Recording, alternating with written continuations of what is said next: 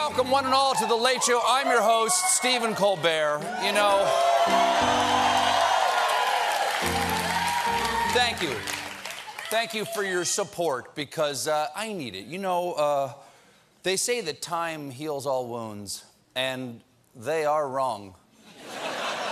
Time can also fester all wounds. Then you gotta start lopping stuff off before it spreads. And I'm beginning to think it's time to reach for the bone saw, because anybody who still believes Donald Trump at this point is gangrene on the body politic. But gotta go. With your function. Gotta go for the rest of the body. But don't give me the saw, because I'm feeling a little shaky. I'm about as shaky as I have felt since the night he won. Back then, my biggest fear was we had elected an asset of the Russian government who would sell out America at every opportunity just to save his own hide. My biggest fear now is that I was right. A lot of people,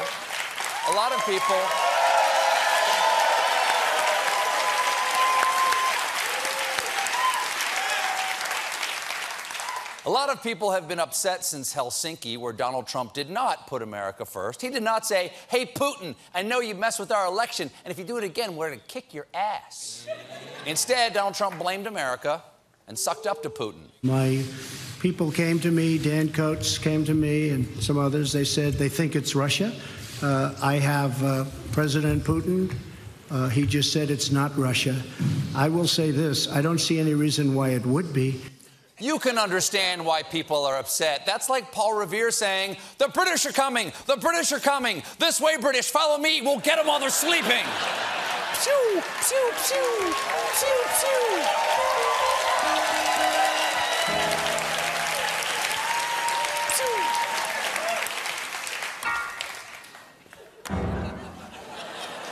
And after getting caught publicly betraying the country he's the president of, yesterday, Donald Trump cunningly fixed it. The key sentence in my remarks, I said the word would instead of wouldn't.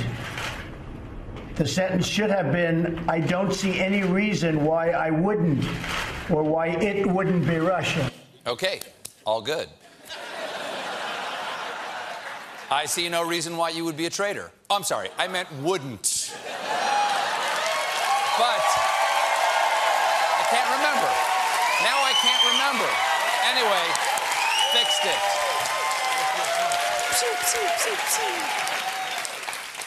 But in the interest of fairness, because we're nothing if not fair at The Late Show, and I'm being told we're nothing. Anyway, here's what it would have sounded like if he had said what he claimed he meant.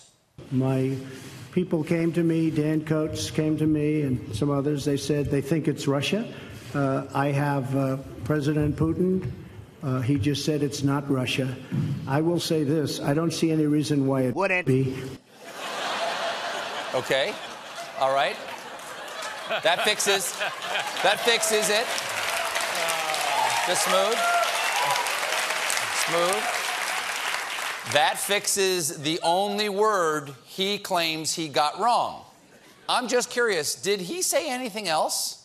I have great confidence in my intelligence people, but I will tell you that President Putin was extremely strong and powerful in his denial today, and what he did is an incredible offer. That's pretty terrible, but you know what? Maybe he meant to say this. I have great confidence in my intelligence people, but I will tell you that President Putin was extremely wrong and bad in his denial today, and what he did is grounds for war. Trump doesn't even understand why people on all sides of the political spectrum are horrified. This morning he tweeted, "So many people at the higher ends of intelligence loved my press conference performance in Helsinki." That I believe. I'm sure the highest ends of Russian intelligence loved it. And they loved it. They absolutely, I gotta say, they loved it. KGB. I got great reviews from Boris and Natasha. Carrie Russell, even that new Russian spy lady. What's her name? Mario Batali. She loved it.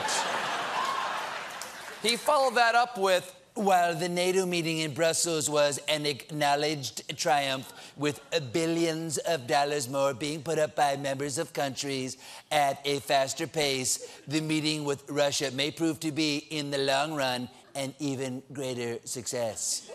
You know who didn't acknowledge the NATO meeting as a triumph? NATO. You can't declare your disasters successes. Even members of Trump's own administration don't think this verbal turd is going to flush. One official warned, people aren't going to forget about this. It will be in the top 3 worst moments of his presidency. 3. 3.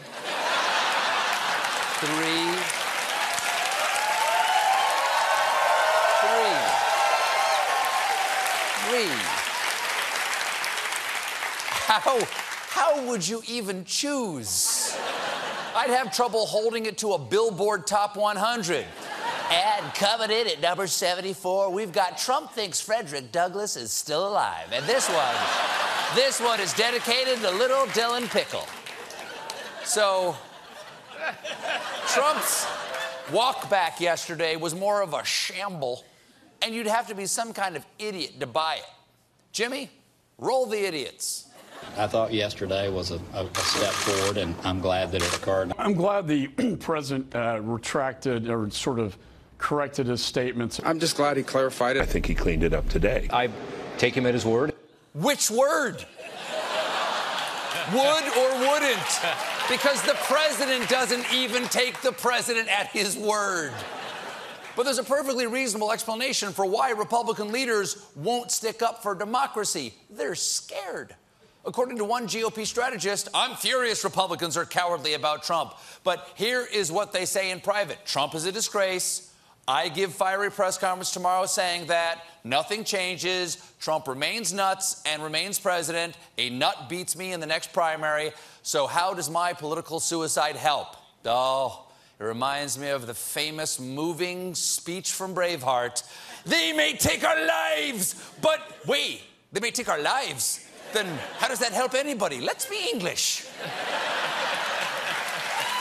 That's nowhere near Scottish. That's nowhere near Scottish. No, it's nowhere near Scottish. One political analyst has a grim prediction for how this will all end up. Most Republican members are willing to admit the president doesn't operate in reality, but no, we're doomed in their next primary if they say so publicly.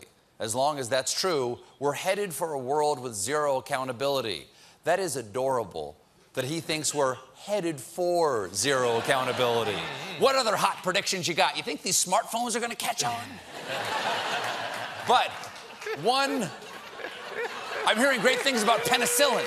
But one, thank you. Penicillin fans here tonight. But one Republican did question Trump's relationship with Putin, Illinois Congressman and the next bachelor, Adam Kinzinger. It's one thing to have a relationship with Vladimir Putin. That's okay as 2 leaders of big countries. But to have a friendship is different. I equate the relationship to like a prison guard for Jeffrey Dahmer, right? You can have a relationship with Jeffrey Dahmer as his prison guard, but don't be his friend because he's a really bad guy. Okay. True, but in this analogy, Trump doesn't want to be Jeffrey Dahmer's prison guard. He had a press conference with Dahmer and said he believed him over the police. Look, the cops are liars. My buddy Jeff made me a fantastic meatloaf, and I'm having seconds. I'm having seconds right now. I don't know what you're saying. Oh, wait, I'm sorry. I just checked the transcript, and I got one word wrong. I meant manloaf. And I'm having seconds. I want to know what your secret ingredient. It's so good. But even Trump's best friends at Fox, the Fox and Friends, have been flailing a bit to defend Trump's comments in Helsinki. Well, look, there's a you know, a lot of people get confused. I'm not saying the president's confused. Well, look, if there's a diff and just the and a lot of people have trouble lying. Not the president is lying, and is it over yet?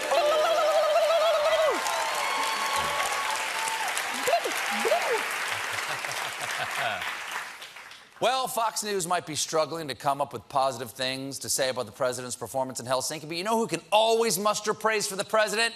Is the folks at our in-house news team, Real News Tonight. Jim? Welcome to Real News Tonight. I'm Jill Newslady. And I'm Jim Ankerton. Our top story. President Trump met with Vladimir Putin in Helsinki. That certainly happened. And what did you think of that, Jim? Why don't you say something first, Jill? Okay. Yeah. My mom always said, if you can't say something nice, just let the man talk. Well, my mom always said it's not polite to talk with your mouth full, and it's time for my pills. Yeah. Those look good. Those look good. You bring enough for Mama? No. Okay, I know. Let's check in with our #1 Trump fan, weatherman Sunny Showers. Sunny.